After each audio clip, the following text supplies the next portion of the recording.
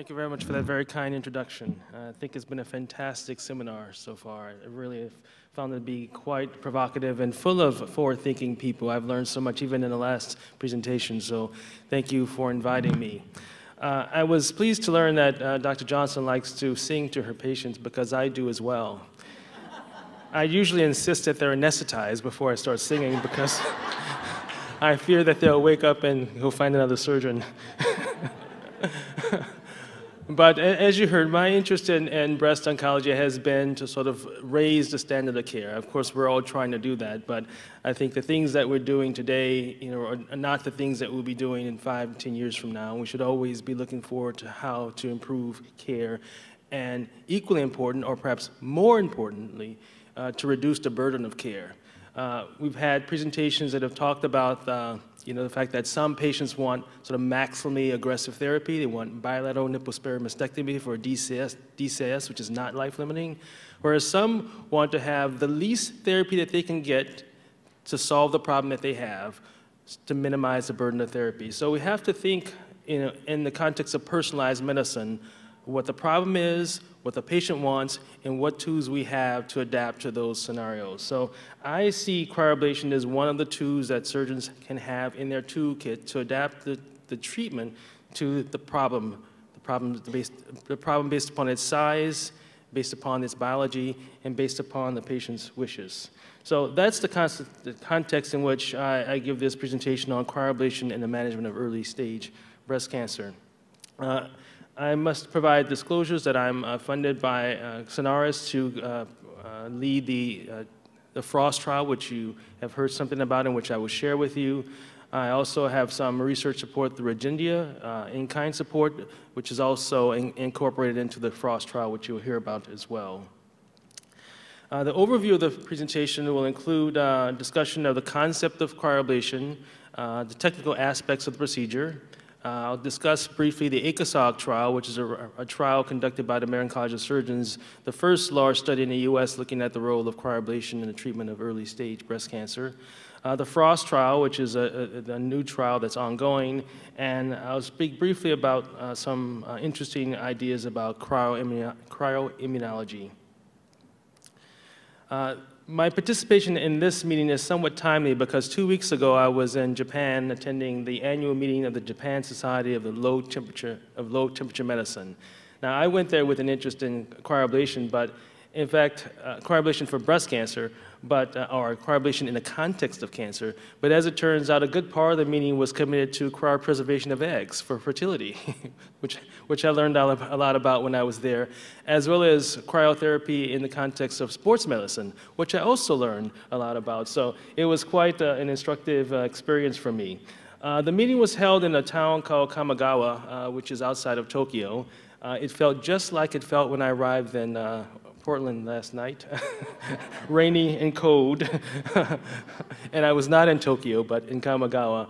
But I had the opportunity to spend some time with Dr. Fukuma, who was the chair of the meeting, and who has been forward-thinking in the context of cryoablation for many years. In fact, I first visited him in 2009, when he was about to, actually he had been about 1.5 years into conducting a clinical trial evaluating the use of cryoablation in the treatment of early-stage breast cancer. At that point, I had just joined the ACOSOG trial, which I'll share with you in a moment, and I was interested in knowing his experience before I committed myself to joining the ACOSOG trial. So this is my first interaction with him, but I had some time there at the meeting to interact further and to learn about his ongoing research, which I'll share at the end of the presentation. And in addition to spending time with him, I also had the chance to meet a number of other gentlemen, people who are pioneers in the field. This actually just is a slide of Dr. Fukuma's work that he had initially started. I'm not sharing you the results, but I'm sharing with you what was being examined when I first visited with him some years ago. At that time, he was conducting a trial looking at the role of cryoablation in patients with luminal A, which is basically the least aggressive subtype of breast cancer that underwent sentinel biopsy procedure, but the breast tumor was managed with cryoablation, not resection. Patients went on to have radiotherapy and endocrine therapy, and his goal was to determine over time the local recurrence rate in patients treated with cryoablation. I'll share the current results with you at the end of the presentation. But I had the chance to meet for the first time these two gentlemen, Dr. Liu and Dr. Zhu, and one additional gentleman by the name of Dr. Korpan, who have been pioneers in the field of cryoablation for a number of years. In fact, as you may have noticed from the previous slide, Dr. Zhu has been performing cryoablation for a number of years, and his single hospital has treated over 8,000 patients with cryoablation for one cancer type or another. In fact, their interest is predominantly in treatment of pancreatic cancer, lung cancer, kidney cancers as an alternative surgery, not as an adjunctive surgery. And they presented some pretty compelling results showing how cryoablation stacked up against surgery and was sometimes better than surgery for treatment of these conditions. Oddly enough, their interest in the treatment of breast cancer is primarily limited to treatment of locally advanced breast cancer because screening mammography is not widely used in their region of China. And so most women that come in with breast tumors have breast tumors that are too large or not early stage breast cancer. So they're treating locally advanced as opposed to early stage breast cancer.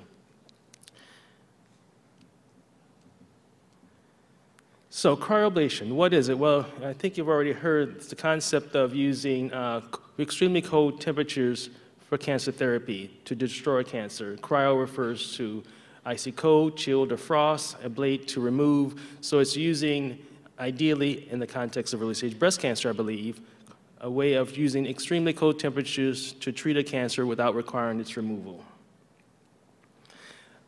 Cryoablation is not new to oncology, as you've already heard. Even in the US, the NCCN guidelines has protocols and guidance regarding the use of cryoablation for treatment of metastatic and primary liver cancer, pancreatic cancer, kidney cancers, skin cancer, as well as colon cancer. Our use of cryoablation in treatment of breast diseases over the last 15 years has predominantly been limited to the treatment of fibroadenomas.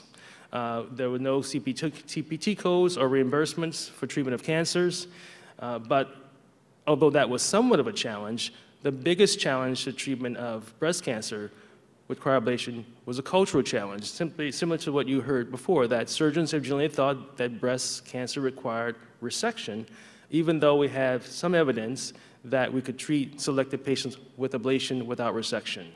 And it was the ACONSOG, the American College of Surgeons Oncology Group, that got surgeons to think more openly about the concept of treating breast cancer in the less aggressive, non-resection way. And I'll share the results of that trial with you in a moment. So cryoablation works by basically three mechanisms. One is the physical formation of ice crystals within the cancer cells, which causes the cell membrane and the cell organelles to be disrupted. The formation of the crystals disrupts mechanically the cell membrane and organelles. That's the main or the initial effect. And this happens when the icicles form during the freezing during the freezing phase of the procedure.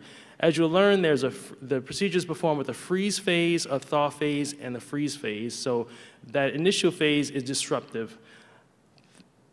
Another aspect of it is that when icicles form outside of the cell in the intracellular spaces, the tissue outside of the cells or the intercellular spaces become hypertonic, which causes water to flow out of the cells into the intercellular space. And during the thaw phase, the water reverses and flows back into the cells and disrupts the cells further. The cells shrink and then they sort of balloon out as they are filled with water that's flowing from the extracellular space back into the intracellular space. So those are the two main physical phenomena that lead to cellular damage.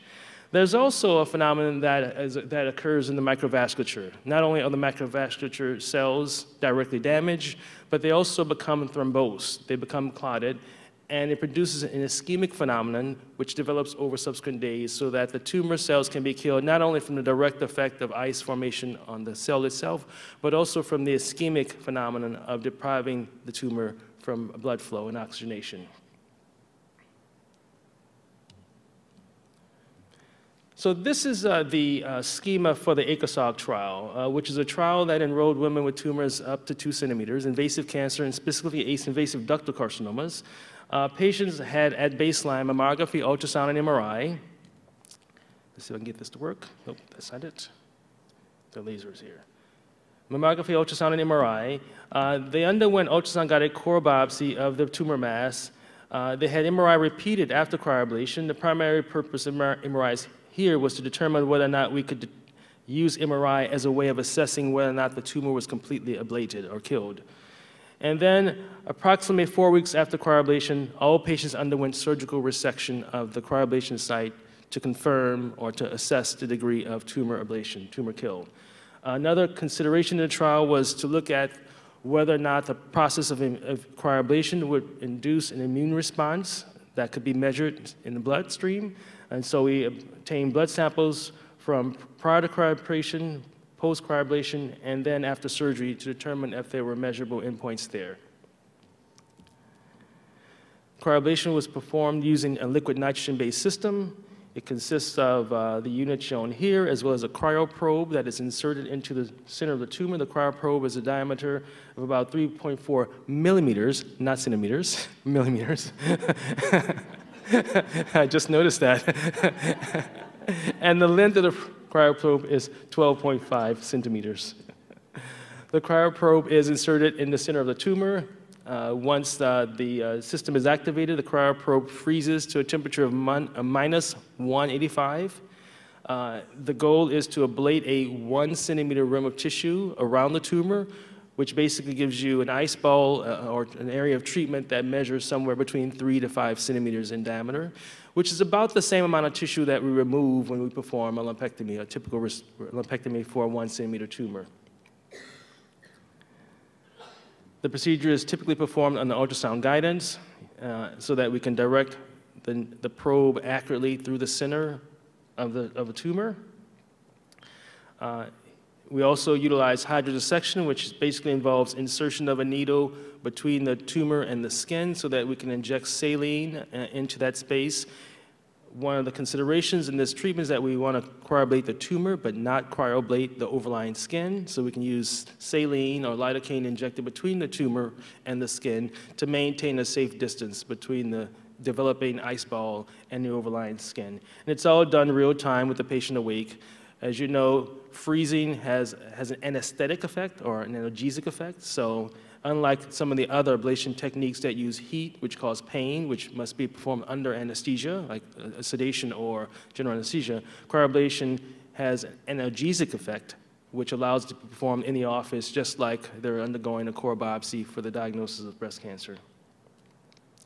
This is an ultrasound showing a tumor with the cryoprobe inserted through it. So this is a part of the hypoechoic aspect of the tumor here. The needle is shown inserted here. This is the same tumor shown in cross-section with the cryoprobe at the center. And just to make it easier to see, that's kind of what the cryoprobe looks like entering the tumor. You only see the front part of the tumor because the cryoprobe prevents you from seeing the posterior aspect of this spherical tumor. And that's, again, the tumor there with the cryoprobe at its center. This is the ice ball, or what the ultrasound looks like when we are in the middle of cryoablation. An ice ball has formed. The ice ball causes the signal to be deflected away, so we actually don't see the interior of the ice ball, but the tumor would be at the very center of this, and what we're doing is ablating the tumor plus a rim of normal tissue around it, and we can monitor the distance of the ice ball to the skin and inject saline at that location as needed. We also inject it behind the mass as well to protect the underlying chest wall. This is an image of the publication by the American College of Surgeons Oncology Group. This is the phase 2 study looking at the role of cryoablation in the treatment of early stage breast cancer. Remember, in this trial, all patients underwent tumor resection. The primary endpoint was to determine whether or not cryoablation was effective at killing the tumor completely. The study's findings are summarized here. For tumors measuring up to 1 centimeter, cryoablation was found to be 100% effective. There were no tumors that were still alive at the time of resection 4 weeks later. For tumors that measured up to and including 2 centimeters, the procedure was 92% effective, which means that some tumors were not completely treated. It's clear that the smaller ones were, the ones that were slightly larger were not. The question is why? And some of the observations in the study was that multifocal disease did limit the efficacy of the treatment to some degree. There were also some technical challenges with probe placement, which I won't get into. But the main thing is that if you can target the lesion, target the probe accurately, if the lesion is well characterized, which allows it to be targeted accurately, then you should be able to cryoablate completely. And that's really the kind of the goal of the trials which followed the ECOSOC study. They also looked at the role of MRI. MRI was good, but not perfect at assessing whether or not residual disease was present. There's more we need to learn about the role of MRI in the context, but MRI has been incorporated into the FROST trial, which I'll discuss, so that we can continue to study how we can use imaging as a surrogate for resection to document that there's no residual disease. I'd love to be able to share with you the immune response studies, but they just haven't been analyzed and reported out yet. This publication that I'm describing was published last year. I'm not sure when they'll publish data regarding the immune response, but I've been awaiting that for a long time. But when I started this conversation and I said I've been cryoablating fibroadenomas, I didn't say that, but I've been cryoablating fibroadenomas since about 2002, I really have not been interested in cryoablating fibroadenomas. For the most part, they need no treatment at all. My goal was really to sort of understand this technology so that I could one day use it as a treatment for breast cancer. And ideally, one day use it as a standalone treatment for breast cancer without requiring resection. And that was really the inspiration and idea behind my participation in the ECOSOC trial and my work to develop the FROST trial. So I'd like to share with you sort of the rationale for why we sort of have embarked upon this strategy for managing breast cancer. The first thought is that, and the first recognition, and this is really true in the context of personalized medicine, that not all cancers are aggressive, not all cancers may require removal. We should have other ways to treat breast cancers that are less aggressive, especially those indolent cancers that may never grow, spread, or become a problem for a patient.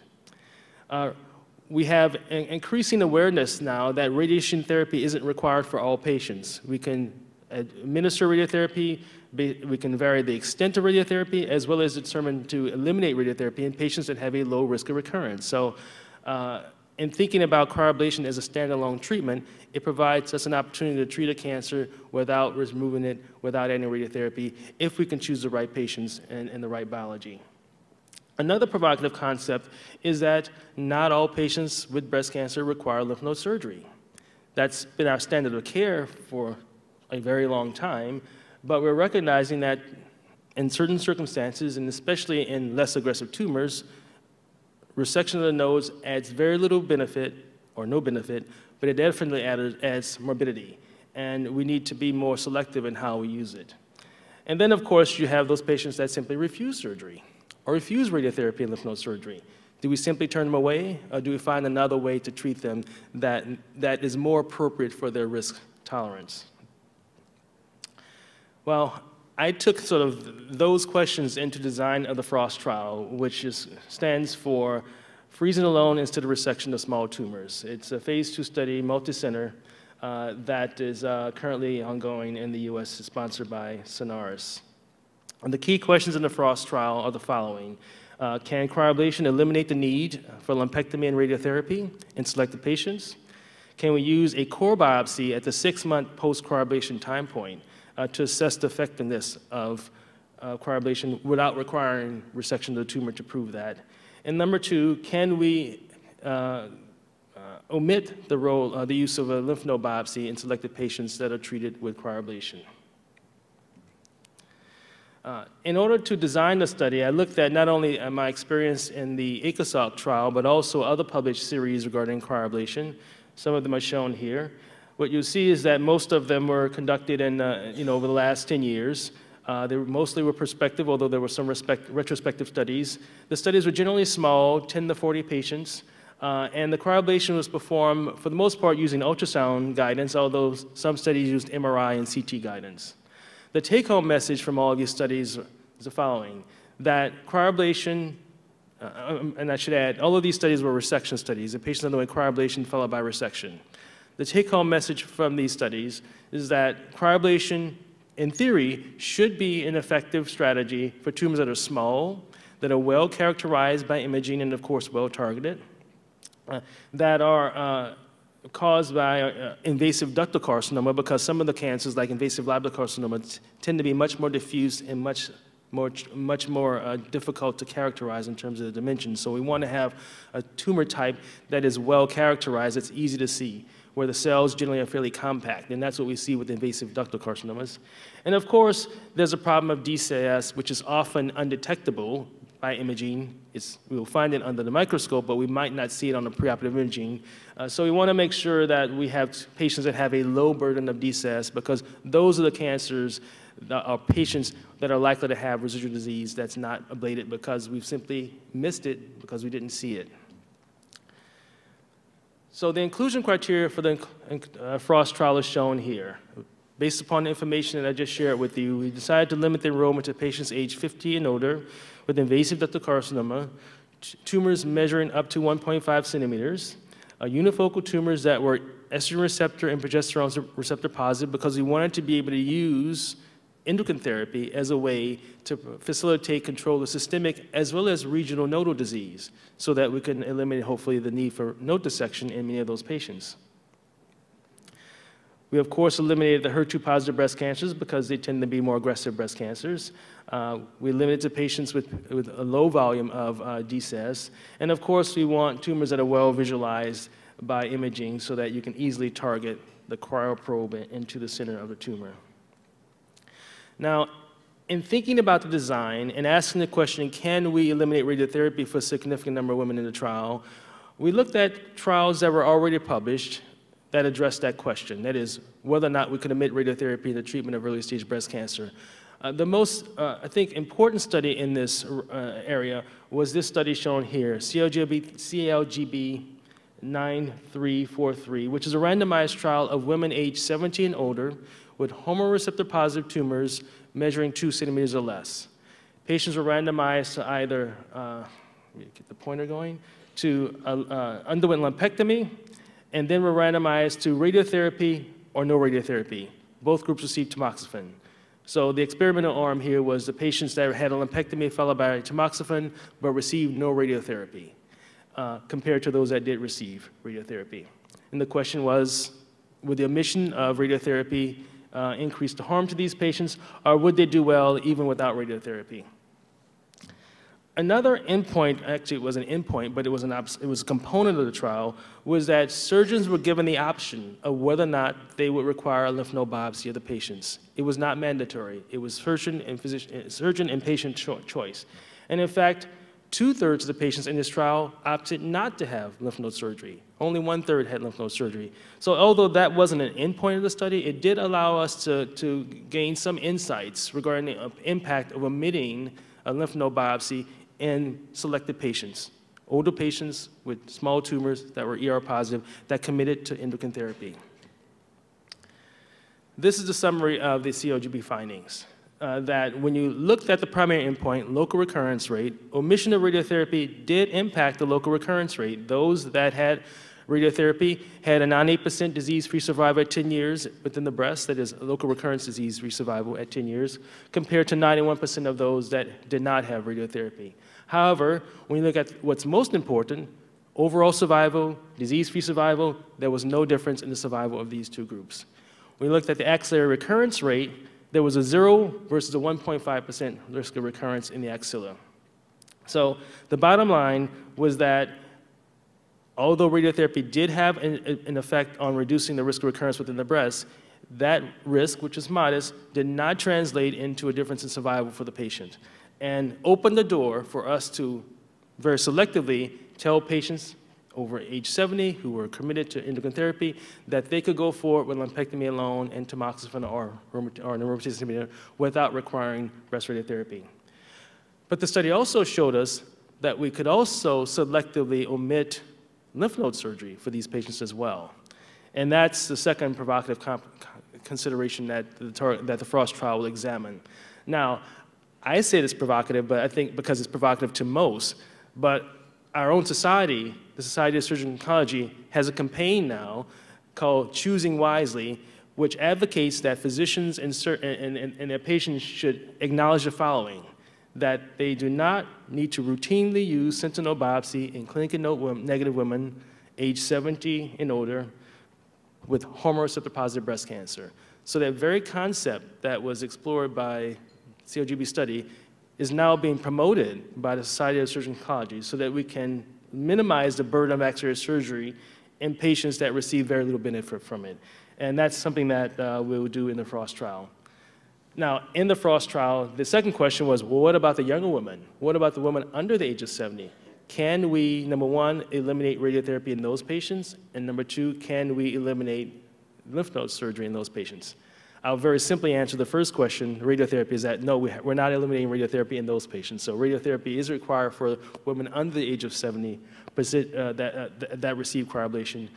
But we are trying to stratify the younger women by risk using molecular profiling so that we can say for a woman under the age of 70, if her molecular profiling score shows that she's low risk for recurrence, she could then avoid sentinel biopsy surgery, whereas someone high risk will go on to receive the sentinel biopsy procedure. So I think overall in the trial, a minority of women will end up requiring lymph node surgery because I think most will be low risk or older, but there will be a subset that will require axillary surgery.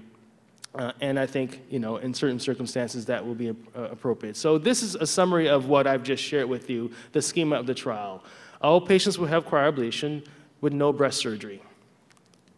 The cryoablation will consist of will be performed using this liquid nitrogen-based approach, whereby we treat the tumor, freezing the tumor, as well as a 1 centimeter of normal tissue around the tumor, so that we have a safety margin to encompass treatment of a tumor that might be slightly larger than anticipated.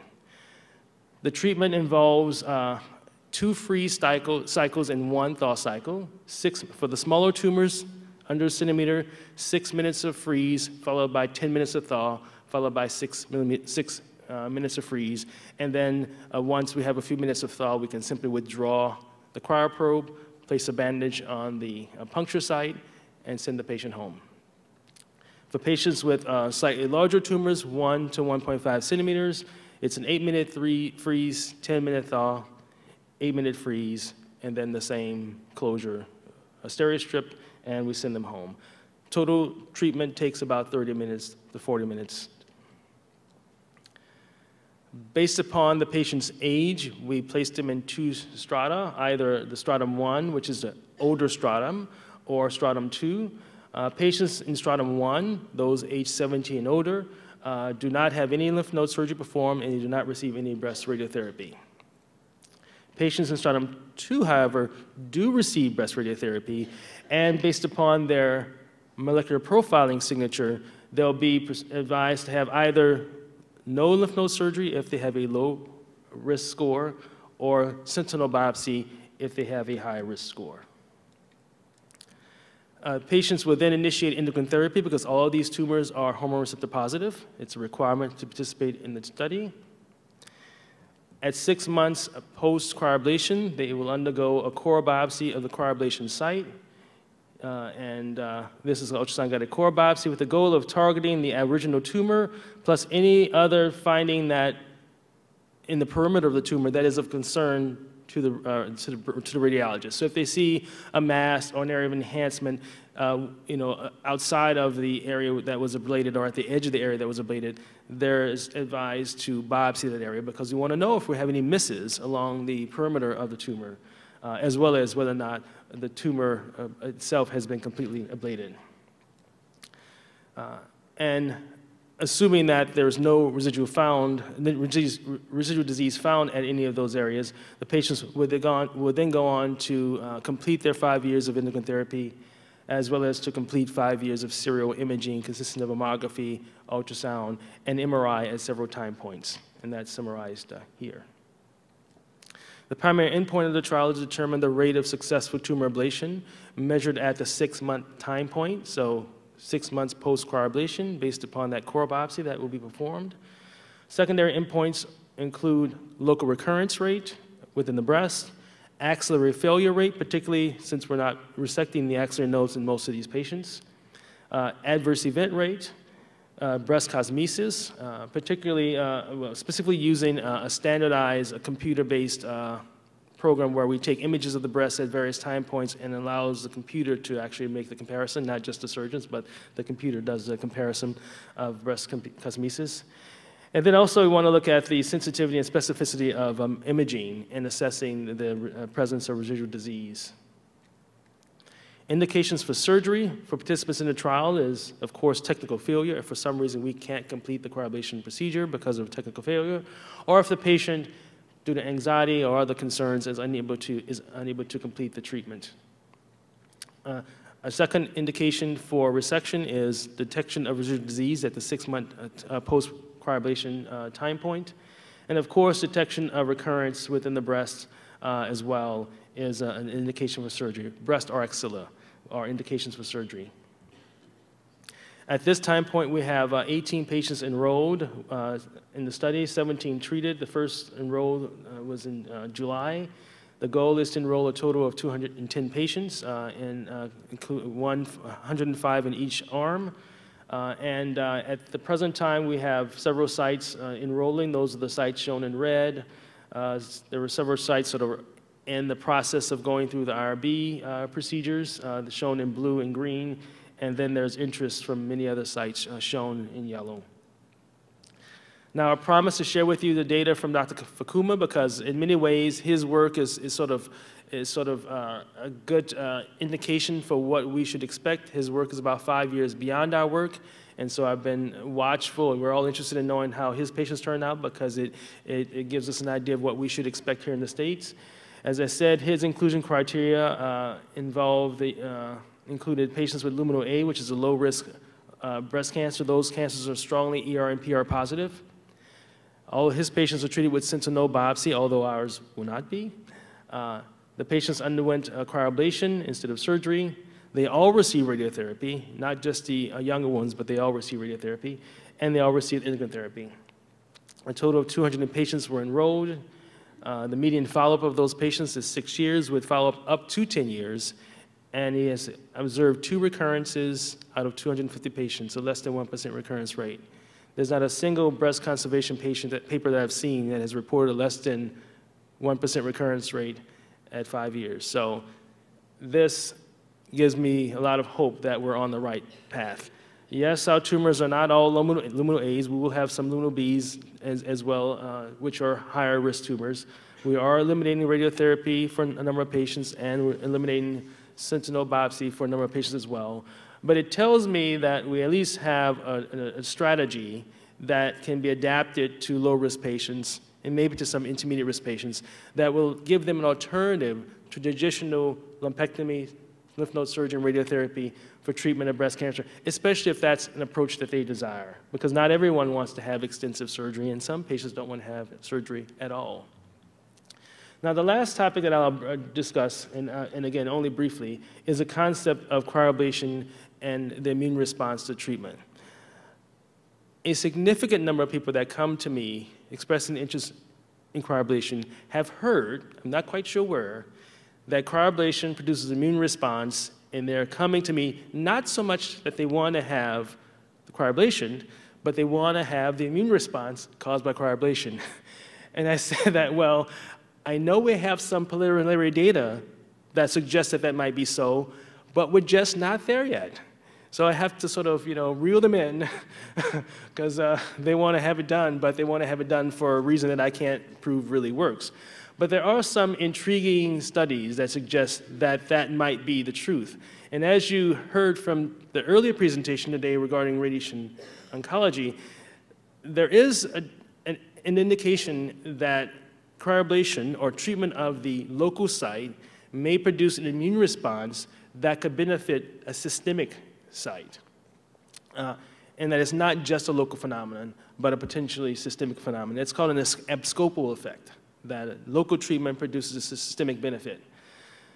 There are 2 studies that I'd like to show. They were both animal studies that examined the role of cryoablation. This is one arm of the study. The 3 arms included these palpsy mice. One arm was treated, all arms were treated with an injection of MT901 cancer cells. It's a breast cancer cell line. The cells were allowed to grow within the mice so that they developed breast tumors.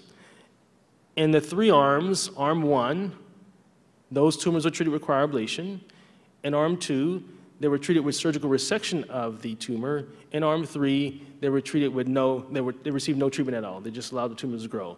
And then in each of the 3 arms of the study, the lymph nodes that drain the injection site were removed, and the T cells within those lymph nodes were taken out and examined in culture. And the key question here was whether or not cryoablation versus surgery versus no treatment at all would enable or activate the T cells within the nearby lymph nodes to recognize or to become activated to recognize the cancer that was injected within the breast. And this is what the study showed, that when you compare cryoablation to surgical excision versus no treatment, it was the cryoablation group that showed a marked increase in the interleukin expression, the cytokine expression that you heard about earlier, when they're exposed to MT901 cells. So this is cryoablation. This is lymphocytes put in culture alone with no cancer cells. There was no, or essentially no, interleukin expression. Those that were combined with the original injected cancer cells, MT901, showed a marked increase in interleukin. And T cells that were in the third category here that were combined with line 1 cells, which are cells that had not been injected. They're cancer cells, but they're different than the MT1 cells. There was no activation of interleukin in those cells. So it basically says that the phenomenon of cryoablation was able to activate T cells that specifically recognize the cancer cells that had been injected at the outset. And that's the immune response we hope to see, that it's a very specific targeted response that your body has induced, or that cryoablation has induced. And that phenomenon was not observed in patients that underwent surgical resection of the tumors, and of course it was not observed in patients that had no treatment, or mice that had no treatment at all. These are mice, not patients. Now, the last phenomenon, the next question that you ask is, well, that's what's happening in the tumor, but what happens systemically? Is there a systemic effect? And that was looked at in a separate study. Again, 3 sets of mice, all injected with this breast cancer cell line, but the tumors were allowed to grow and metastasize to the lungs. So the mice developed metastatic carcinoma involving the lungs. The question in this study was whether or not treatment of the tumor itself with various means would have an effect on the tumors that have already spread to the lungs.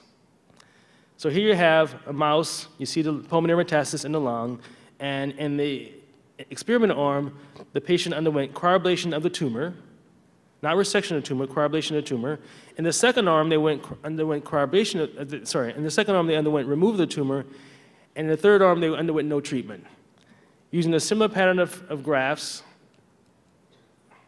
this is the result that was observed. That in those patients that had, mice patients, that had no treatment, there was no impact on the number of pulmonary metastases. That would make sense. And for those that underwent surgical resection, there was a reduction, but still a significant number of pulmonary lesions left in the lungs. But for those that underwent cryoablation, there was a significant reduction compared to the others in the amount of metastatic sites in the lung. So what we're seeing here is what was shown earlier with radiotherapy, that treating the tumor itself, in this case with cryoablation, had the best results in terms of reducing systemic disease in these patient mice. That's what excites me most about this. Not about completing the tumor, but about the opportunity that is provided from local treatment of breast cancer, which can gain, potentially a systemic benefit. It's what our patients want, it's certainly what my patients want, but it really is the best opportunity we have in breast oncology to be surgeons that not only control disease locally, but also to control disease systemically. There is a scenario where I envision, if we can prove this concept, that even for patients that require surgical resection, we may decide to ablate them first and resect them later, because it might provide an opportunity to induce an immune response that has a systemic benefit, regardless of how we ultimately decide to manage a tumor, we wouldn't want to miss this opportunity if it's a real thing. And we have a lot of work to do to prove that, but I think from the presentation that I heard earlier today, I'm inspired to commit myself further to this work because I think it's a real opportunity. So in summary, I'd like to conclude by pointing out that I think cryoablation has a promising role in breast oncology. Dr. Fukuma's a few years ahead of us, but if we had those data now in the US, I think most of you would be sending your patients to cryoablation without any concern. But I think in the US, we still have to do the research, and that's what the FROST trial allows. But the future, I think, will be about the immune system, as it is in so many other aspects of oncology. And I think the greatest promise that cryoablation has is to expand the efficacy of treatment, not just from the local treatment of breast cancer within the breast to treating breast cancer as a systemic disease. Thank you very much.